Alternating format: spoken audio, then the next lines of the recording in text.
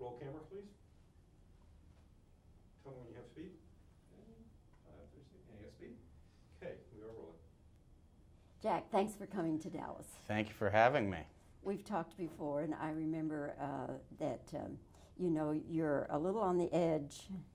You're a little wacky sometimes. Yeah. You're very calm now. Well, you know, yeah, when I'm performing, I'm a little insane. That's my bread and butter. But no, when I'm off camera, I try to keep it cool. But watch it. You never know when the crazy guy's going to come out. I could, yeah.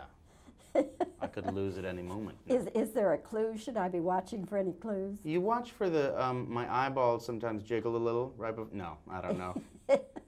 Your ears twitch or something? I start to turn green. Oh, I don't know. Okay. Yeah, I think I can see the ears through the hair. Yeah. Okay. The hair's actually shorter than I usually have it now. I know. Got a little trim, but longer here. Well, and it's not quite as spiked as I've seen it in the past. Yeah, it could use some conditioner. Well, we'll take care of that later. Thank you. Let's talk about the School of Rock. Enjoyed it. Thank you. I didn't know what to expect, really. Right. And I got a lot of laughs, a lot of giggles out of it. Yeah, me too.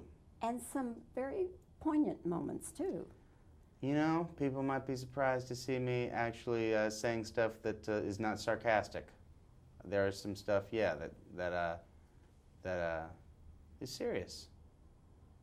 It is. Yeah. Because you kind of have the future of these kids in the palm of your hand. That's right. I'm a teacher.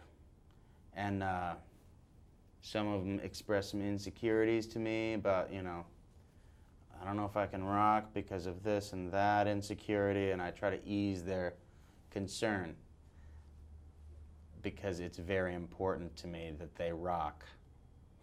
Yeah, they do. Yeah. And you rock. That's true. Which came first for you, being a musician or an actor? I started off, well, it depends on what, the first time I got paid for performing, it was an acting job. So I guess that's what we'll say. And I what started was off that? as an actor. It was a commercial when I was 13 years old. Did you have Atari? Remember Atari? Yes. Yeah. It was called Pitfall, and it was a game for Atari, and I had a safari hat on. I was like 12 years old, and the close-up on my face, and I said, "Just last night, I was lost in the jungle with Pitfall Harry." And then it cuts to like a grandma, and she says, "Surrounded by giant scorpions and cobra rattlers and man-eating crocodiles," and a bunch of people with a safari hat. And I still remember the whole thing. That's weird. But was that something you auditioned for, or somebody just saw you? And I auditioned for it. I really wanted to be in a commercial because I thought if all my friends could see me on TV, that would just mean I would automatically be super popular. And that I really wanted that. I needed some extra attention. I don't know why. Did it work? It did work for 3 or 4 days. And then after a week, I just went back to regular Jack, and I was really hungry to get some more jobs. But I only did that for like a year when I was 12 and 13, and then I kind of burnt out on it. It's kind of a bummer when you're a kid going on all those auditions and not getting parts. It's kind of depressing, so yeah, and I got bored of driving around, being driven around. My stepdad drove me to all the auditions, and I quit. I quit the industry. I was done with it at 13. And then much later, I started doing more acting jobs. And then the music came when and how? Music came in high school. I sang in chorus, and we sang Vivaldi, Gloria, Gloria, you know. I liked it, believe it or not. And then I also did some musical theater in high school. I was Pippin in the musical Pippin. I was the title role. All right. Which sounds cool, but it's actually pretty embarrassing. And I've tried to burn all copies of the original videotape that they made. What was embarrassing about it? Well, I wear tights. and ballet slippers, and I sing about birds and love, and it's just not the most masculine of all possible music. And maybe I'm a little ashamed of my feminine side. Yeah, you got to get over that, Jack. I know. I'm going to. Like in this film, you know, Yes. there's a little bit of your feminine side. If I you, guess so. when you're being kind and more gentle. That's true. With the kids. Yeah. Yeah. It's not all snuggly wuggly though. I'm pretty outrageous in this movie, which I wanted to be. You know, I wanted to be as. I didn't want it just because there's kids in the movie. I didn't want it to be a cute kids movie. I wanted it to be funny as possible. But yes, some cuteness crept in the corners, I must admit. And working with all these kids. I Yeah. mean, how many were there? A dozen or more, I guess. Yeah, there was a lot of really talented kids. And the director wanted to make sure that all the kids were really great musicians. And that's hard to find, you know, 10-year-old prodigies, basically, is what we were looking for. So we saw thousands of kids all over the country. And we found really great ones. And some of them knew a little bit about rock, but most of them were classically trained. And we had to teach them. Were you involved in the teaching of? Yeah, there was 6 weeks of rehearsal, jamming, learning the songs that we were going to play. And I wasn't the only teacher. Off the set, we had a guy from a band called Sonic Youth that is a great punk rock band from the 80s, 90s, and present day. And we rehearsed there in their studio, and yeah. What about your own group now? When did that come about? My band, we started about 10 years ago. When I was 23, I was just learning how to play guitar, and my friend Kyle Gass, it's a two-man band. He taught me how to play guitar, and then we started playing funny songs, and we decided then and there that we would only ever perform funny songs. It was the only kind we were interested in. And You wrote your own? yeah, yeah. And some people say we parody other heavy metal bands, but that's not really true. We just love heavy metal, and we make fun of it at the same time. That's our niche. Who are your favorite rock bands other than your own? Well, other than my own, I would say right now I really like the White Stripes. I think they're great, and I think they're also kind of funny, some of their songs. I really like Outkast. Once again, a funny, more hip-hop band, but who else is great? The old school, I love, you know, Led Zeppelin and Black Sabbath, and Neil Young. He's probably my favorite of all. I put him up on the mountaintop. Neil Young? Yeah, I say he's the king of rock. It's my personal opinion. Okay. Everyone has their own opinion. Okay. Why does that surprise you? Oh, I don't know. You think Neil Young is soft? No. I mean, you know, from Black Sabbath to Neil Young. Yeah, seems I like know. I have a quantum leap. You know, I have a lot of those weird left turns. There's a lot of bands I'm not mentioning that I'm too embarrassed to mention that I love. Well, see, you're talking to somebody who is more knowledgeable about Beethoven and Mozart Oh, really? than about. But I do keep up, you know. Do you play? No, I don't. Yeah. I play the stereo. Is what I play. It's a good instrument. But, you know, I read Rolling Stone. I'm probably the oldest subscriber in the world All right. to Rolling Stone. But, you know, you got to keep up. You got to keep current. Yeah. Tell me about this movie you're making with Barry Levinson. That movie we have finished, and it is a very funny movie with me and Ben Stiller and Christopher Walken. And the basic story is, I'm this guy. Me and Ben are neighbors, and I have this idea for an invention called vaporizer, and it's a spray can that makes dog turds disappear. If you spray it, they sizzle and evaporate. Vaporize. And I asked him if he wants to invest in it with me, $4,000, and we'll go halvesies on the investment. And he says, no, it's stupid, and you shouldn't waste your money on vaporize. And I say, okay. I become a multi-billionaire. And I don't move away. I stay his neighbor, but I just make my house into this 5-story mansion. And he's very envious. And that's when he goes and becomes friends with Christopher Walken, who's a bad influence on him. And it's funny. Do you have scenes with Christopher Walken? I don't, which was a bummer, because I really wished I had. They missed the boat. They did. You're saying me and Chris? That might have been some good scenes? Oh, you and Christopher Walken. I'd pay double to see that. Well, I had great scenes with Ben. I was excited to work with him. And I met Chris in the makeup trailer, and he was making me laugh. He's an interesting guy. If you went head on, toe-to-toe, head-to-head with Christopher Walken, yeah, how would you feel? Would you, one-upsmanship or how? What? No, I think I would be like a bullfighter. I would treat it like a matador, because I wouldn't want to get in the way of his magic. So I would hope that, but I wouldn't want to be killed by him either. So I would try to keep moving and say, "I'm over here, Chris." No, I'm over here. That's how I think I would treat it. See, I love interviews with people like you, and you are an original. Thank you. You're unique, because I like to, see you totally spontaneous. Here it is. Here it's it me is. in the raw.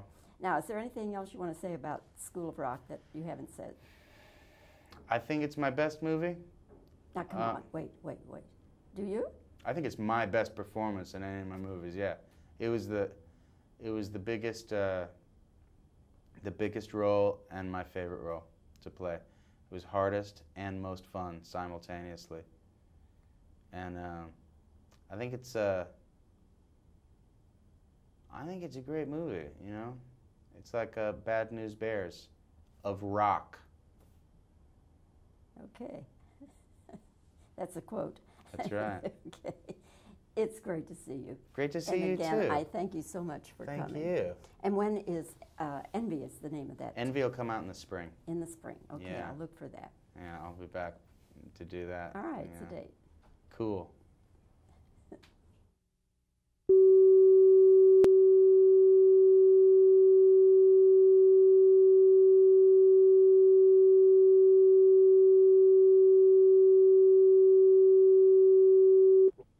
Tell me when you have speed. 5, 6, and you got speed. Okay, we are rolling. Jack, thanks for coming to Dallas. Thank you for having me. We've talked before, and I remember that, you're a little on the edge. You're a little wacky sometimes. Yeah.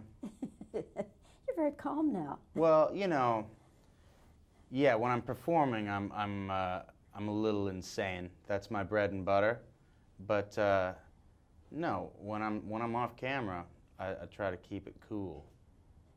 But watch it. You never know when the crazy guy's going to come out. I could lose at any moment. Is there a clue? Should I be watching for any clues? You watch for the my eyeballs sometimes jiggle a little right before. No, I don't know.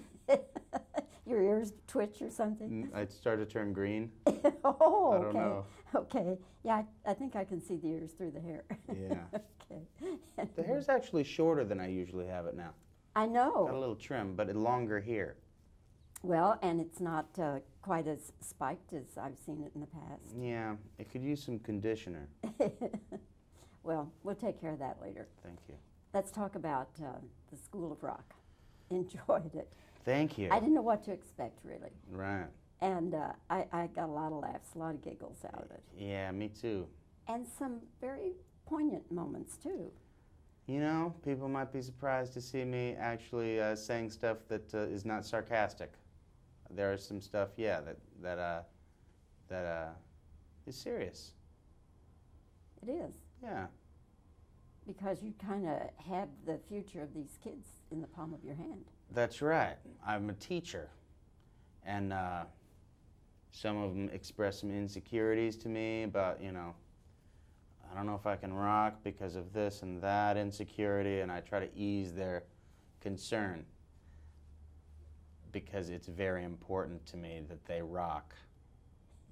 They do. Yeah, And you rock. that's true. Which came first for you, being a musician or an actor? I started off, well, it depends on what, the first time I got paid for performing, it was an acting job. So I guess that's what we'll say. And I what started was off that? as an actor. It was a commercial when I was 13 years old. Did you have Atari? Remember Atari? Yes. Yeah. It was called Pitfall. And it was a game for Atari, and I had a safari hat on. I was like 12 years old, and the close-up on my face, and I said, "Just last night, I was lost in the jungle with Pitfall Harry." And then it cuts to like a grandma, and she says, "Surrounded by giant scorpions and cobra rattlers and man-eating crocodiles," and a bunch of people with a safari hat. And I still remember the whole thing. That's weird. But Was that something you auditioned for, or somebody Yeah. just saw you? And I auditioned for it. I really wanted to be in a commercial because I thought if all my friends could see me on TV, that would just mean I would automatically be super popular. And that I really wanted that. I needed some extra attention. I don't know why. did it work? It did work for 3 or 4 days. And then after a week, I just went back to regular Jack, and I was really hungry to get some more jobs. But I only did that for like a year when I was 12 and 13, and then I kind of burnt out on it. It's kind of a bummer when you're a kid going on all those auditions and not getting parts. It's kind of depressing. So yeah, and I got bored of driving around, being driven around. My stepdad drove me to all the auditions, and I quit. I quit the industry. I was done with it at 13. And then much later, I started doing more acting jobs. And then the music came when and how? Music came in high school. I sang in chorus, and we sang Vivaldi, Gloria, Gloria, you know. I liked it, believe it or not. And then I also did some musical theater in high school. I was Pippin in the musical Pippin. I was the title role. All right. Which sounds cool, but it's actually pretty embarrassing. And I've tried to burn all copies of the original videotape that they made.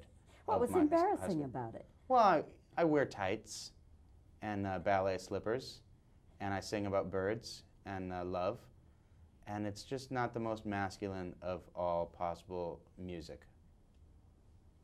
And maybe I'm a little ashamed of my feminine side. Yeah, you got to get over that, Jack. I know. I'm going to. Like in this film. You know, Yes. there's a little bit of your feminine side. I guess so. When you're being kind and more gentle. That's true. With the kids. Yeah. Yeah. It's not all snuggly wuggly though. I'm pretty outrageous in this movie, which I wanted to be. You know, I wanted to be as. I didn't want it just because there's kids in the movie. I didn't want it to be a cute kids movie. I wanted it to be funny as possible.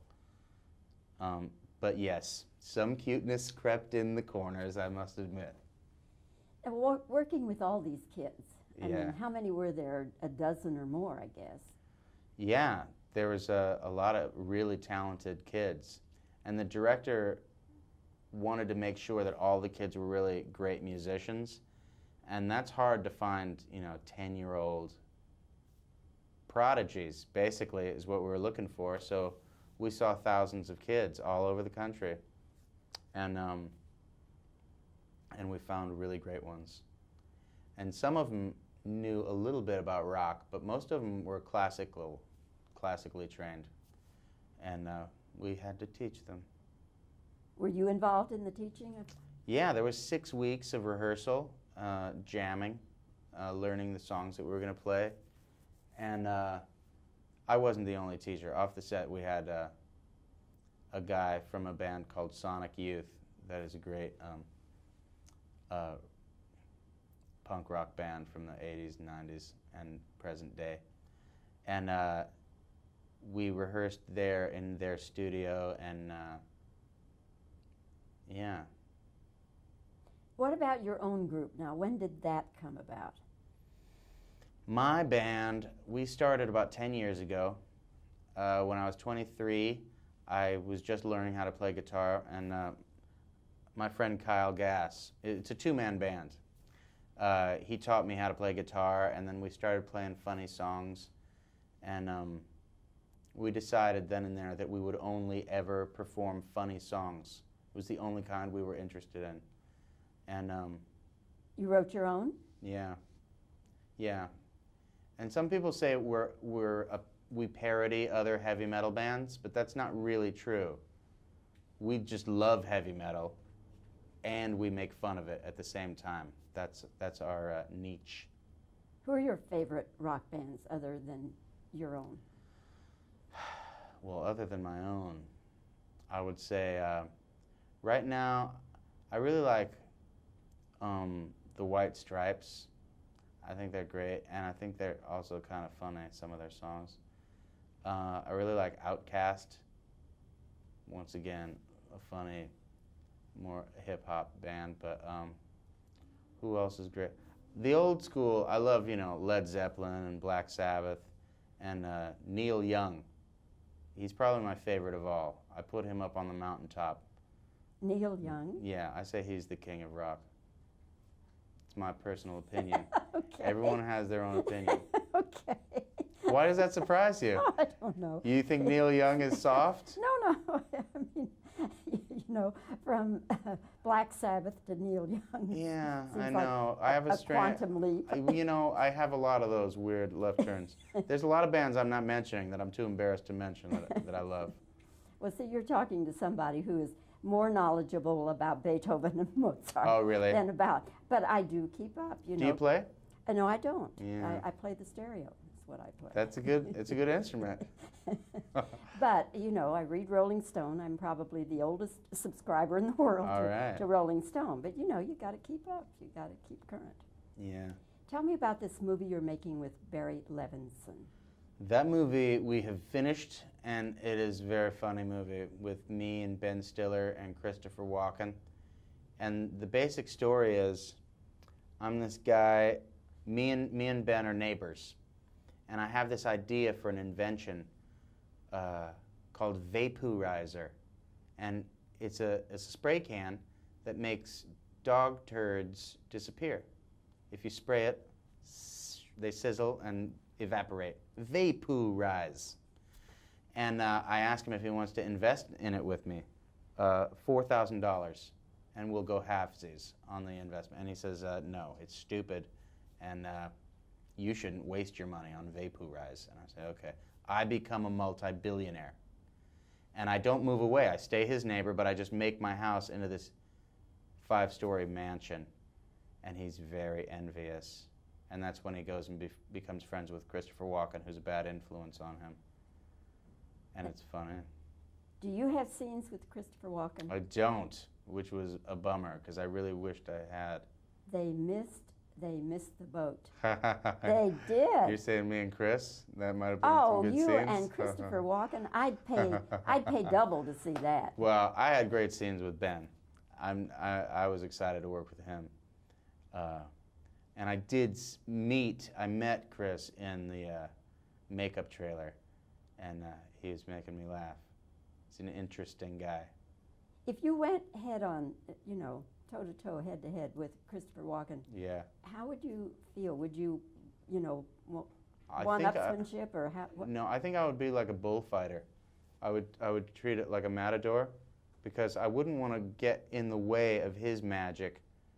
So I would hope that, but I wouldn't want to be killed by him either. So I would try to keep moving and say, "I'm over here, Chris." No, I'm over here.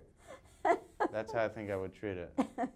See, I love interviews with people like you, and you are an original. Thank you. You're unique, because I like to, see you totally spontaneous.